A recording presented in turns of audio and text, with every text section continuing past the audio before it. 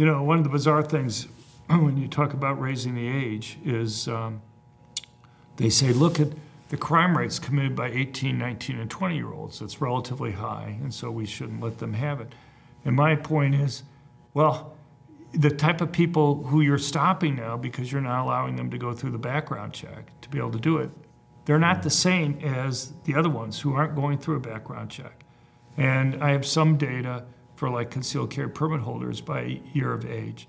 And 18, 19, and 20-year-old permit holders are actually, who have to go through a background check, are actually have lower rates of their permits being revoked or firearms convictions than people who are 21 and older.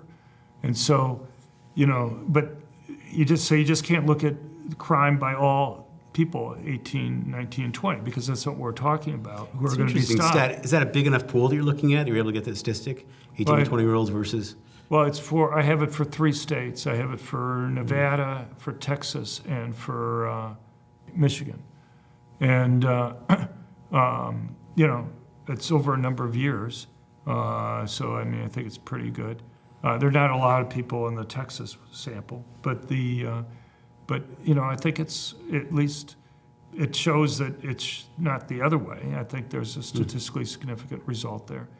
And, you know, of course, you're going to have somebody here to talk about history. And, of course, one of the ironies is, you know, with the Bruin decision, they're supposed to be looking at kind of, you know, they look at the text of the Second Amendment. If that doesn't do it, then they look at the debate. If that doesn't do it, Thomas says go and look at what laws were in place in 1791 or in 1868. And the thing is, I mean, I've looked at the stuff, and basically the only laws that you have there in 1791 or around that period were mandates that people of, you know, like 16 and above for Connecticut were mandated to own a rifle. You know, not the opposite, that banning them from owning a rifle. And even Connecticut, as late as 1897, had a mandate that all able-bodied males between 18 and 35 were mandated to own a rifle. So, you know, that's well after the period. You know, it's going to be interesting to see what happens when that finally gets to the Supreme Court. You have one decision that upheld Florida's ban in the 11th Circuit, but they rely almost extensively on this database that the Duke Law School firearms people put together. And as far as I can tell, it's probably a willful misreading of the original statutes. And you're talking about bans from 18 to 21-year-olds right. from purchasing firearms. Well, yeah. And I think when it gets to the Supreme Court, it's going to be pretty embarrassing for the Duke Law School people. They're legal adults that can fight and die for our country, but they can't buy a firearm. Right. Well, I mean, and they're victims of crime, too. Mm-hmm. I mean, you have 20-year-old women who I'm sure are stalked or threatened. You know, it's there are a couple places in Michigan. They just passed a universal background check, and you know, a number of states that have universal background checks, they at least have an exception for somebody who's in imminent danger. Okay. Which isn't really much of an exception, because if you're a lawyer, it means the threat has to be literally right there. So if a woman calls you up on a Friday night in Michigan and her ex is threatening to come over, you can't just lend her their gun until the ex is actually there. She can't say, I think in a couple hours he's going to be there. Right.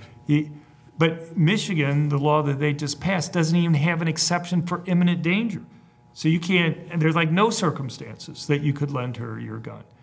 And of course, if it's imminent danger and the threat's right there and you're there to give it to her, you have to take it back as soon as, you might as well just keep it yourself and use it defensively. It's so subjective anyway. The Second Amendment is not subjective. Look, I think they're going to have all sorts of problems when it comes to court cases on this stuff, but they're playing for time. I mean, you have Clarence Thomas is 74. By the end of the next presidential administration, he'll be 80. Sam Alito is 72. By the end of the next administration, he'll be 78. You lose one of those guys, either one, and you're going to have a very different court. I mean, there's a reason why it was basically about 11 years or so before the Bruin decision came down, or longer than that, was granted cert, because you didn't have 4 justices on the Supreme Court. I guarantee you 2 of the 4 that it was only when Amy Coney Barrett was added to the court that you had enough justices who were willing to grant cert. Because I don't think Kavanaugh and I don't think Roberts would have granted cert on these things. So you lose either Thomas or Alito, and you're not going to have those 4 votes anymore. And of course, the big problem that you have with the Bruin decision is that while you have 4 justices who completely signed on to Thomas's decision, including Thomas, Kavanaugh and Roberts have a concurrence where they say, in theory, they think that Thomas has the right legal reasoning, but then they go and list a whole bunch of laws that are new that wouldn't have passed any of the legal reasoning that Thomas had, because they're like laws that have been adopted in the last 20 or 30 or 40 years, well after the 1791 or 1868 period. So you basically have judges like power, okay? So you have something like the First Amendment where it says Congress shall pass no law. Now that seems pretty clear to most people, but what judges have interpreted it as is basically Congress shall pass no law unless they have a good reason, and we in the courts get to determine whether or not they have a good reason or not. Judges, I mean, I've taught in law schools, but judges don't like bright line rules that reduce their power. They like power. They like to be the ones who make decisions on these things. And Thomas, I know his long run view is to basically take what he said in the, with regard to Bruin in the Second Amendment, where he says, look, they say shall not infringe. That seems pretty clear. I'm sure if he got a chance to write a majority opinion that dealt with the First Amendment, he would say shall not, shall not pass a law like that.